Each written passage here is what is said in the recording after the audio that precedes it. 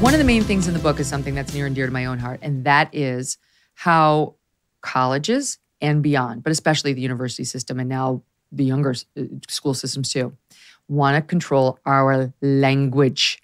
They want to control what comes out of our mouths. It's well beyond political correctness.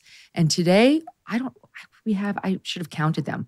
We've got maybe 3-4 stories in the news about people getting canceled because they didn't submit, Jesse. They would not submit. Here's one. This is out of Kellogg, Idaho.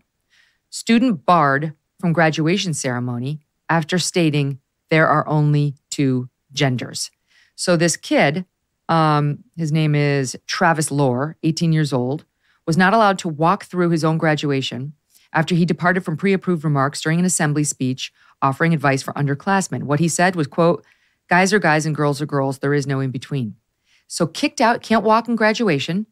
And then on top of that, this is the real rub. He says a job offer that he had to fight fires for the Forest Service out there in Idaho was rescinded. This is just disgusting. And this is the point of your book, that it's all part of the plan. Language has to be controlled. That's a piece of the left's approach to managing all these controversial issues. It's how the communists have done it forever, Megyn. And it's wild when you see the parallels, which I do a lot in the book, of history, like the Bolsheviks and the Chinese, and how it directly connects to what they do today. They build these language fences around us, and they're always closing in so to censor what you can and can't say, and they're always changing. It's crazy when you read some of the historical stories and things like that I put in there of people who were, they would say something that was approved language at the time, approved by everyone. You know, the communists said, this is okay, this is the language you use. And then to keep people on their toes and as a method of really control and power more than anything else, they will wake up one day and decide that language is no longer acceptable. And then they'll go back to you using language that was acceptable at the time. And they'll say, why were you using unacceptable language? Off to the gulag to you. Yes. Men becoming women and women becoming men, that was not even a thing like 15 minutes ago. It seriously wasn't even a thing in 2010. I understand trannies existed then, but it was very rare. It's not something you talked about. It certainly wasn't something that dominated the news. Now, your doctor will tell you that men can become women. The latest Supreme Court justice basically said the same thing. Oh, I don't know what a woman is. Kid gets denied a job fighting fires and walking in his graduation because he wouldn't say the newest thing that just came around 5 minutes ago. And I've tried to explain this to people. I actually explain it in the book. That people look at all this tranny nonsense now, all this madness with kids mutilating themselves and stuff, and they think, man, this is so crazy. This is so evil and crazy. Gosh, these guys, they've reached the end of the road. And I'm trying to explain to everybody, there is no end of the road. All this transsexual stuff, this will be yesterday's news 5 years from now. There'll be something new and worse because they never stop because they can't stop. It's an endless path of destruction. As Lenin said, revolution without end. The revolution can never stop. This reminds me when I was, a sophomore at Syracuse University back in the olden days. I said, oh, he's a Black author. And the professor stopped me and said, it's African-American now. I believe you need to refer to Black people as African-American. So I was like, oh, okay, I didn't know, whatever. Fine, this African-American author. And now you look at it today, a lot of people find that term offensive, and we're back to Black, but it has to be capitalized. But you don't capitalize the W and Y. Okay, whatever. Who the hell can keep up? Let me give you another one.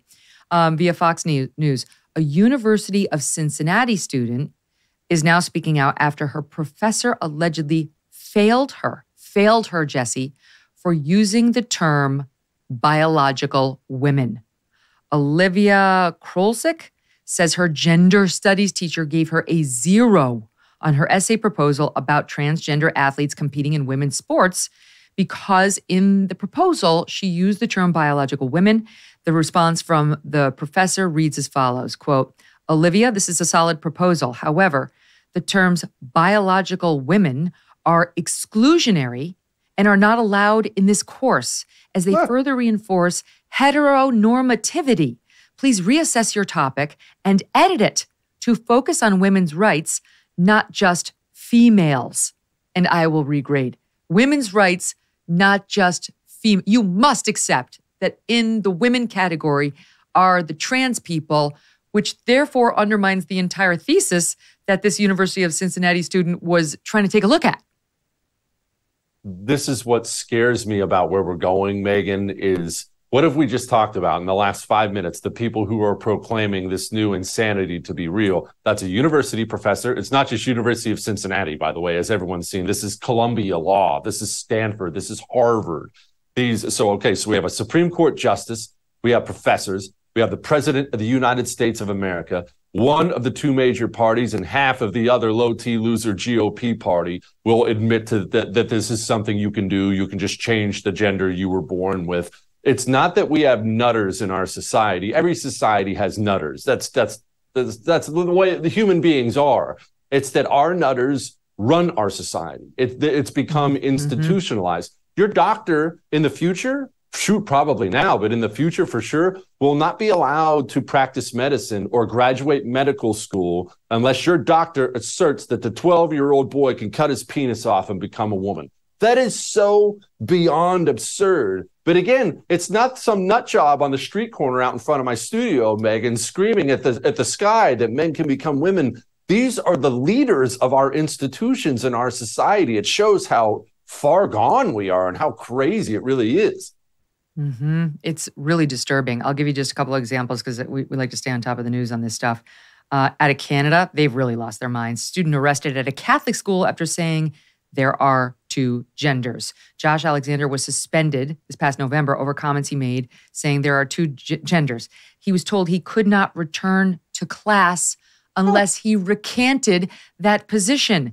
He decided to return anyway to get the education he was paying for at this Catholic school, and they had him arrested and charged with trespassing.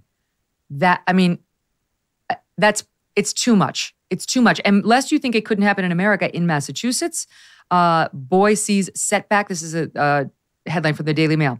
Boy sees setback in free speech lawsuit against school over two genders shirt. A Boston judge ruled that 12-year-old Liam Morrison cannot wear a shirt that reads, "There are only two genders," while the case over the garment is still being decided.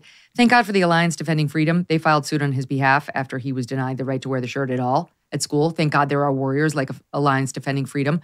I'm telling you, like if I wanted to hang back out my law shingle, I'd go join these guys and help them in these battles. They got another one. There's a professor who refused to say the preferred pronouns in his class. And a lawsuit was filed against him, as I recall, or either way, he was challenged and threatened with his livelihood for refusing to go along with it. And more, Jesse, we're seeing state laws that say in the workplace setting, you basically have to use the preferred pronouns. You have to, or it creates hostile work environment. And even if there's not a law, in the light of the Supreme Court decision that Gorsuch joined, the Trump appointee joined, Bostock, they saying you can't discriminate against trans people in hiring. They can make a claim now that if you don't use their preferred pronouns in the workplace setting, you have violated the law. They've been sneaking all these things into statutes and judge-made law and so on for years now. Their whole goal was to stay under the radar while they captured society. And now we're starting to see all the results of it. The two scariest things they're taking over and maybe have taken already, Megyn, are the medical profession and the legal profession. Did you know that there is one phase of sleep that almost everyone fails to get enough of? And this one phase of sleep is responsible for most of your body's daily rejuvenation, repair, controlling hunger, and weight loss hormones, not to mention boosting energy. I am talking about deep sleep. Why don't most people get enough of this one most important phase of sleep? A big reason is magnesium deficiency. It's real. And over 80% of the population is deficient in magnesium. Now, before you go out and buy some rando magnesium supplement, it is important to understand that most products out there only have 1 to 2 forms of magnesium, when the reality is your body needs all 7 forms of this essential sleep mineral. That is where Magnesium Breakthrough comes in. Magnesium Breakthrough contains all 7 forms of magnesium designed to help calm your mind, help you fall asleep, stay asleep, that's tough, and wake up feeling refreshed. Visit magbreakthrough.com/Megyn Kelly to order now. magbreakthrough.com/Megyn Kelly. In addition to the discount that you'll get by using the promo code Megyn10, There are always amazing gifts with purchase. You're going to love shopping at Bioptimizers. Go now to magbreakthrough.com/Megyn Kelly to get your magnesium breakthrough and find out this month's gift with purchase. Hey, thanks so much for watching. If you like what you just saw, hit the subscribe button for more clips and full episodes.